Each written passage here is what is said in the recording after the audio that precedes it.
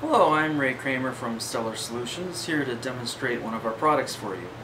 The heat affected zone alongside a weld both removes the corrosion resistance and leaves an unsightly discoloration that you probably want to remove.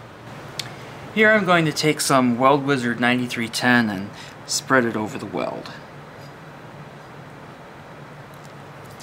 This is a low hazard, low etch alternative to hazardous pickle paste.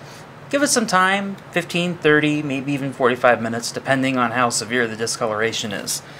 And then when it's done, like this one over here, you can just take a paper towel or a rag and wipe it up.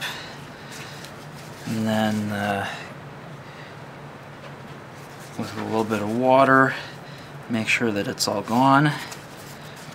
Or just rinse it off with water. If you find that the 9310 doesn't remove everything, then you can switch over to the Weld Wizard 9700.